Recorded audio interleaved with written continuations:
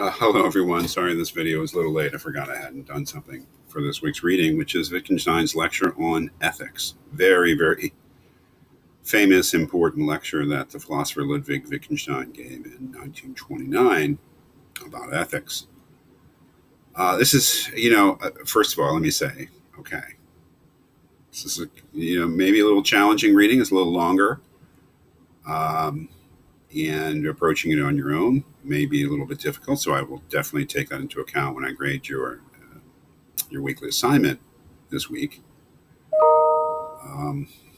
But that being said, there's a definite thing that Wittgenstein is trying to put over here about ethics, definite conclusion that he's trying to argue for, and there is an argument for it. There are maybe more than one argument in support of this idea about ethics. One of the things that I try to do in these initial videos is try to be unspecific, because the work of this class is really to read something in philosophy that's argumentative, to think about it, to try to figure out what it is that the author is trying to get over, trying to put over, trying to establish, and then think about the arguments that the author is the reasons that the author is offering in support of that conclusion, that claim.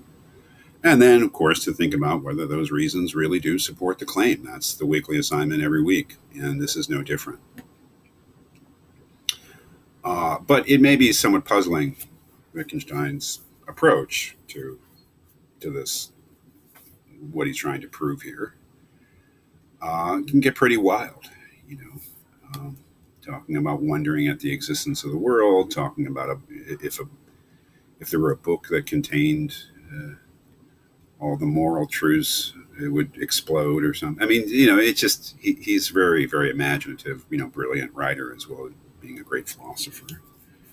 So let me just give you a clue. I mean, at least in my reading of Wittgenstein's lecture on ethics, something to keep in mind. He is saying something about ethics.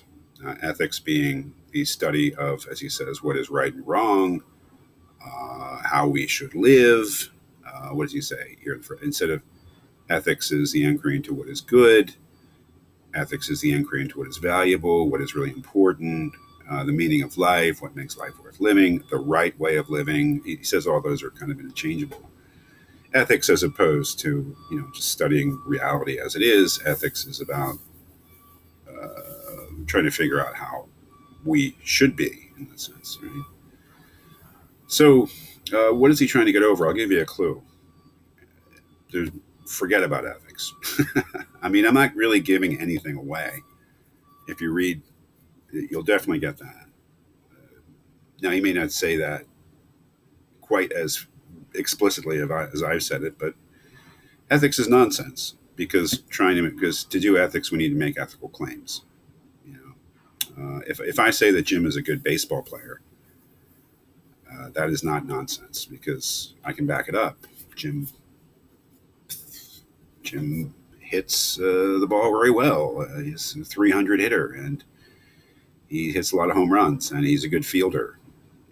Those are all reasons for great, good reasons for supporting the idea that he's a good baseball player. But if I say that Jim is simply good,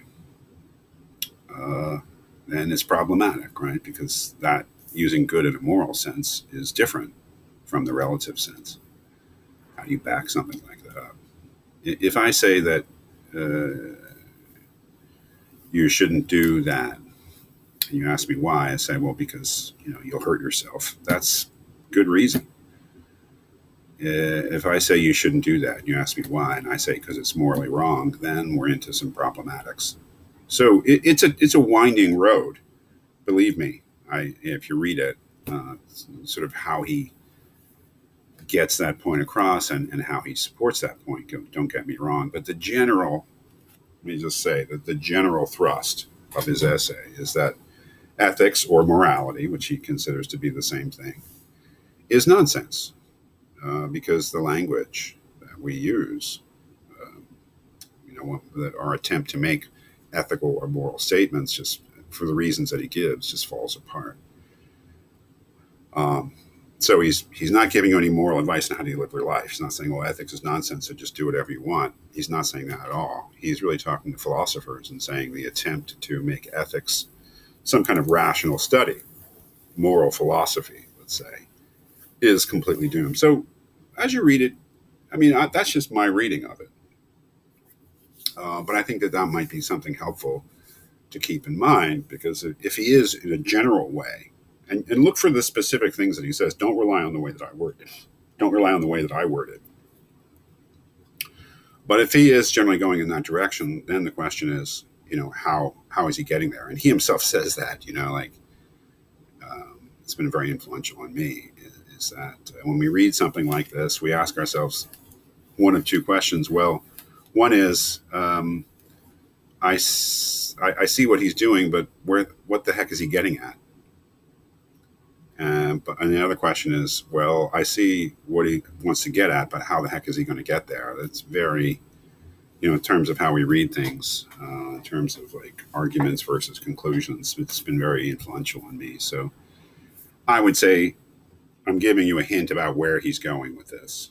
Just generally a very broad conclusion that dismisses the possibility of something like a philosophical ethics or something like moral philosophy.